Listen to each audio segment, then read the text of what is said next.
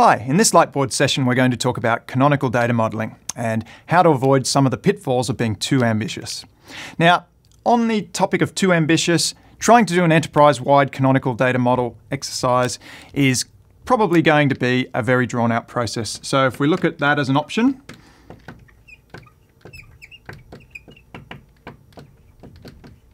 so if we go enterprise-wide, then the first problem is, as you can imagine, trying to get the number of people that we need in the room. So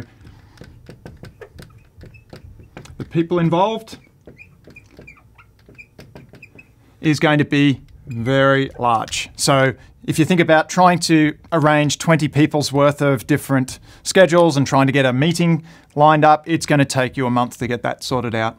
The other part is that each of these people, they're going to be in there making the case for their particular domain, and they're all going to be right. So they'll be arguing that this needs to be in there, and the other team will be arguing that they need their fields in there. And yes, they are correct. Now, the problem with that is that you're going to have lots of fields.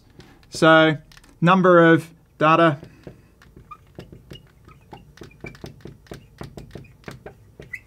is going to be massive.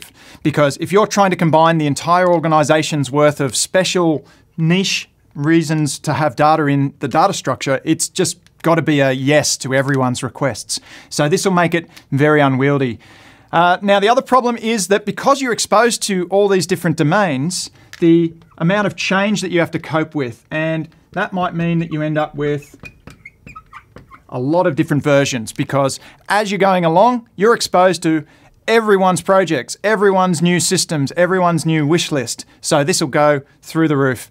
And you'll be trying to deliver version 1 and you'll be on version 7. Now, the other problem with different versions is that versions have a nasty habit of ending up being attached to someone.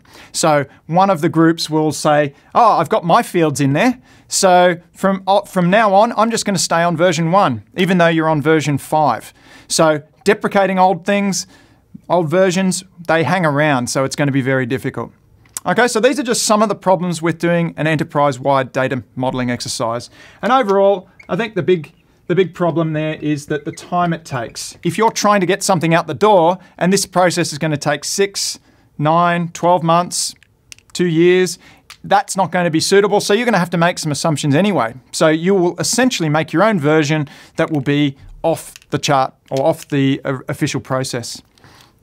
Now let's look at narrowing the scope a bit, because this is the way to solve some of these problems. Rather than trying to boil the ocean, which is essentially what enterprise-wide is doing, let's think about narrowing it down to a given domain. So bounding the scope of what we've got. So if we talk about, instead of doing everything for the entire enterprise, we do we call it a bounded context. Context meaning narrowing that down to a given area, and bounding it, just narrowing it down. Now, as far as the number of people that you have to get involved, you'll still have a certain number of people that you need to get involved, but it should be a manageable amount of people in an area.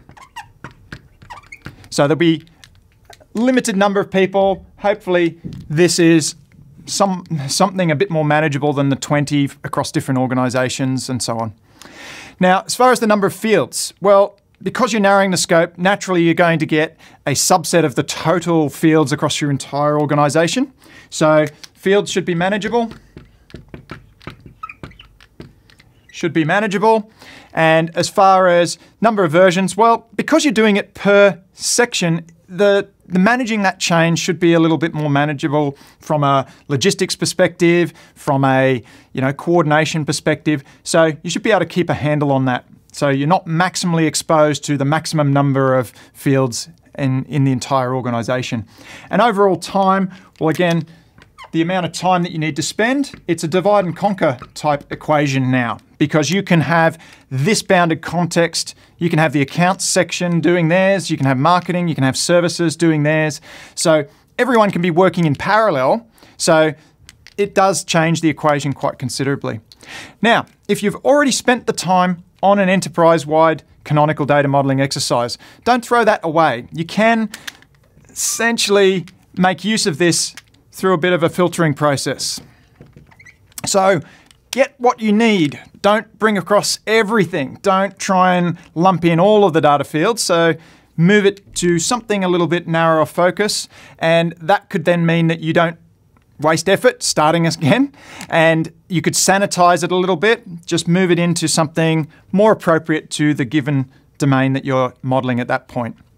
Okay, and that's some of the concerns that you may need to consider when you are dealing with whether to go down the enterprise-wide or maybe a narrower focus of your enterprise modeling exercise. Divide and conquer is going to probably beat trying to do everything all at once. So boiling the ocean versus something a little bit more achievable.